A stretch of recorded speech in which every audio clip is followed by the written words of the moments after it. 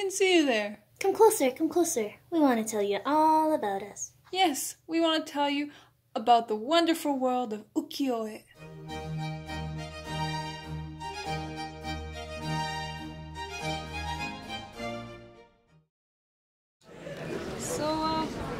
What does ukiyo-e mean anyways? Well, ukiyo-e is Japanese for pictures of the floating world. They're woodblock prints that gained popularity throughout the Edo period in the late 17th century. Otani-san, can you tell us more about Edo Japan? That I can. Simply put, Edo Japan was under the control of the Tokugawa shogunate and the warrior class, even if the emperor was still the symbolic leader of the country. This government created rigid social hierarchy in which the common class was divided among 4 groups. The warrior class, followed by the farmers, then the artisans, and finally the merchants. The merchants were the lowest class because they did not produce any goods on their own. They accumulated wealth by trading goods created by others. Exactly. Ukiyo-e is actually a response to this rigid social structure. Merchants became very rich, richer than the warrior class. However, in order to maintain the hierarchy, merchants were subject to many laws, like the restrictions against the purchase and consumption of luxury goods that may have made them appear richer than the warrior class. Still, afraid of fostering too much resentment, the Tokugawa shogunate allowed the merchant class to keep certain pleasures like brothels and kabuki theater. This subculture of entertainment became known as ukiyo, the floating world, and was a central and recurring theme of early ukiyo-e. But there's so much ukiyo-e that doesn't show kabuki or brothels. Everybody knows the Great Wave off of Kanagawa, but that's a landscape piece. It barely has any people in it. How can we explain that? Well, another interpretation of the word ukiyo is the here and the now. In this sense, ukiyo-e depicts scenes of everyday life. Let's explore a few common themes. Oh, kabuki actors, just like me. Yeah, kabuki was a common theme, especially in early ukiyo-e. Ukiyo-e artists were commissioned by kabuki houses to advertise their plays and actors were often depicted in their famous mie pose. In this painting, we can see another feature of early ukiyo-e. There are no colors. In the fabrics, we can also see a flatness that is characteristic of all ukiyo-e due to the woodblock process. That's true. The patterns don't really match with the folds of the fabric. These next ones also have no color. They illustrate another very popular theme of ukiyo-e, eroticism. Many explicit scenes are depicted in erotic ukiyo-e, but nudity did not always translate as being sexual since nudity was not regarded as taboo. Also, if you compare these two pieces, you can see that they share the same frame. Right. The artist must have used the same wood block to save time. After all, ukiyo-e was a very competitive industry. And some artists even had blocks for stock figures and faces. This couple seems to only have begun. The samurai has not yet put down his sword. This next piece shows the theme of women and daily life. The first colors available for ukiyo-e artists were red, green, and blue. Yellow and pink came very shortly after.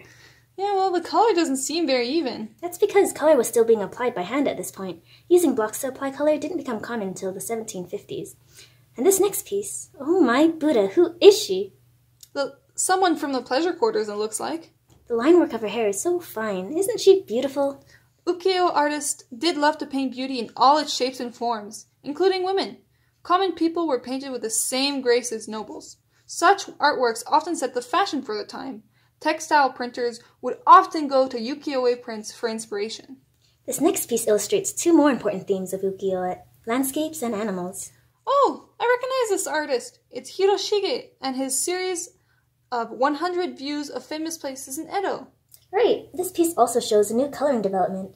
By dampening the paper before applying the ink, artists became able to manipulate the layering, blending, and transparency of colors. This final ukiyo-e illustrates the theme of myth and heroes. Do you recognize the characters? Of course! Is Yoshitsune and Benkei fighting on the Gojo Bridge? Exactly! One reason why ukiyo-e became so popular is because of its storytelling ability. The Edo audience wanted narrative pictures, but stories were commonly depicted in scrolls or on paper screens, which were both time-consuming and costly, and they often required you to read to understand the story. But by using a common folktale, ukiyo-e made storytelling an accessible form of art. Well, after all this talk about art, it made me want to do art too. I tried my hand at painting a ukiyo-e style landscape. Oh cool, how did that go? At first, I wanted to follow the same techniques they did, but I soon found out that it was very time and labor intensive. Ukiyo-e prints were not a one-man job. It usually took 3 or more people just to make the final print. First, an artist would sketch out a piece of art, sometimes detailed, Sometimes it was just general guidelines. A wood carver would then stick the sketch on a block of wood, usually cherry wood because it was very durable. They would then carve out the negative spaces and sometimes finalize designs as well. Initially, ukiyo-e prints were black and white and they would go straight to the publisher for mass production. As color became more popular, however, additional wood blocks were needed to stamp on colors as well. The color stamping was to be done all at once to allow the colors to mix and to minimize the warping of the paper. These inks were water-based and came from various sources. Colors were not decided by the initial artist or the woodcarver, but by a third artist.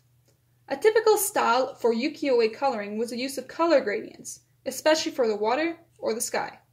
Many printings of the same piece could mean colors would vary between prints. Sometimes publishers would save time and money by omitting certain colors in the reprintings of a print.